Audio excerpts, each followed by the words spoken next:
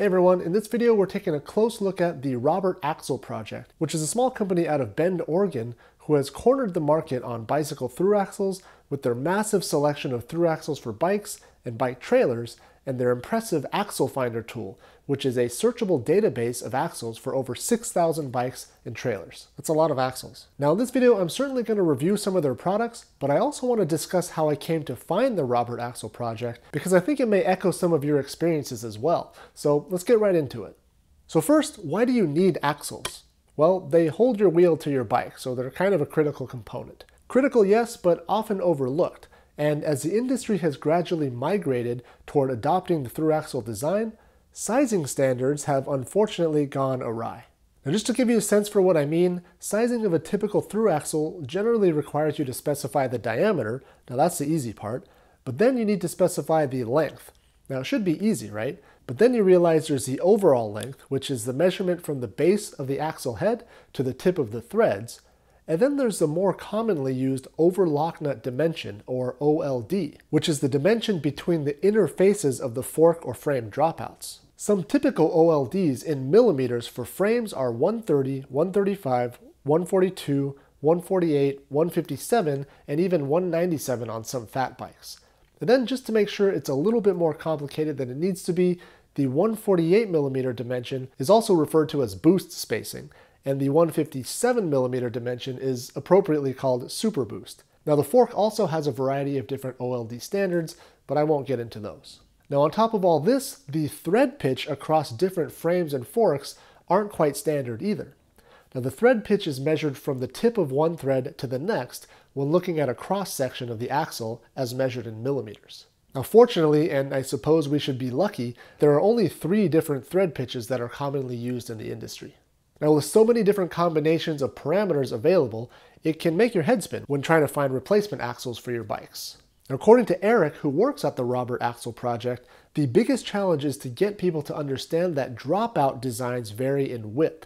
So there's no such thing as a boost axle or 142 by 12 axle. With some thin dropouts, an axle can be just 11 millimeters longer than the hub, where on some full suspension designs it can be up to 52 millimeters longer. So what this means is that even if you get the general specs right, for instance, a 148 by 12 boost rear mountain bike axle, the overall length can vary from bike to bike. And if you're not careful, you could end up with an axle that extends way past the dropout or only partially threads into the dropout, neither of which you want.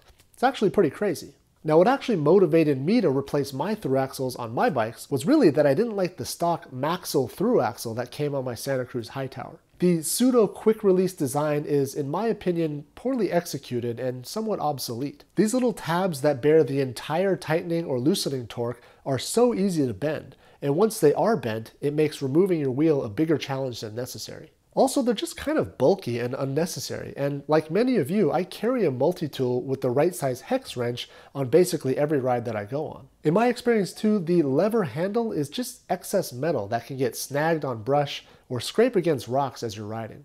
In my opinion, a plain hex head through axle is the way to go on just about all bikes, and I think it just looks way cleaner too.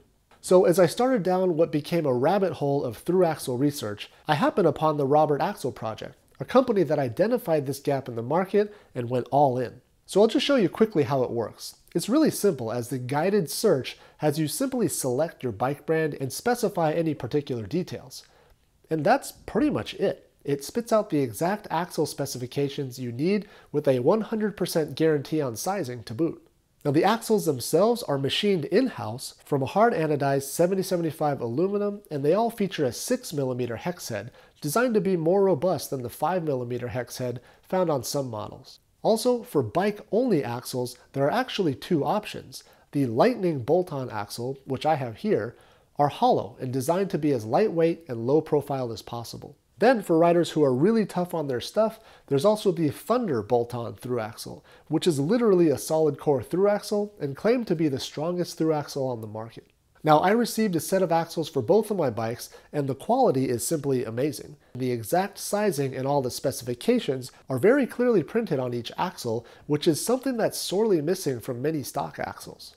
Now it goes without saying, but all of these axles fit perfectly, and for my specialized diverge, the axle even came with the proper tapered spacers, because apparently my bike uses Syntace style dropouts, which I didn't even know was a thing. Apparently they know more about my bike than I do. Now I said bike only axles because the company also makes axles for different purposes, including kid trailers, single and double wheel cargo trailers, and even cycling trainers. In fact, the company actually got its start when identifying that there were no good options for mounting a bob trailer to bikes with through axles. Yes, that's right, there's no one at the company actually named Robert or Bob. It all started with the Bob brand trailer. So Bob trailer, Bob short for Robert, and you get, of course, the Robert Axle Project. Fun fact. Now the axles that I received have been on both my bikes for several weeks now, and have really been a set it and forget it upgrade from the stock axles. The look is really clean, and I'm no longer worried about the axle handles scraping against rocks on my mountain bike, and I'm also relieved that anytime I need to reference my axle size and dimensions,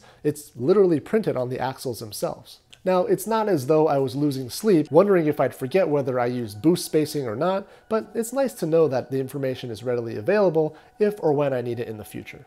Now, as a bonus, the company also partners with Hex Locks, which is an add-on security feature that uses a magnetic insert on your axle head that can only be removed using the unique magnetic key. Now, without this key, the insert is virtually impossible to remove and consequently makes removing the bolt impossible. Now, this is a really nice feature if you periodically lock your bike up and leave it unattended, as it makes stealing the wheels or seat posts or other bolt-on peripherals much more difficult. And lastly, they even make this cool dummy axle called the Drive-Thru, with a bit of tongue-in-cheek branding referencing the West Coast-based drive-thru chain In-N-Out Burger, one of my personal favorites. Now this is really helpful when cleaning your bike or for any time you throw your bike on the stand and remove the rear wheel. It allows you to fully cycle through the gears and it eliminates the slack chain dangling from the chainstays while you work on your bike. Alright, so was this a video dedicated to bike through axles? Yeah, it was. But truthfully, I think in general, the through axle isn't given its fair share of the spotlight. While other components like blingy wheels and handlebars get all the glory, the humble axle clocks in and day out with no recognition and little appreciation, and is only really criticized when things go wrong. This is becoming a through axle sob story. Anyways, I suppose what I'm trying to say is that the Robert Axle Project has done a fantastic job identifying a gap in the market and making through axle replacement for your bike as simple as it can possibly be. It's also the first place you want to go if you ever want to tow a cargo trailer or a kid trailer on your through axle equipped bike, as they're sure to have exactly what you need.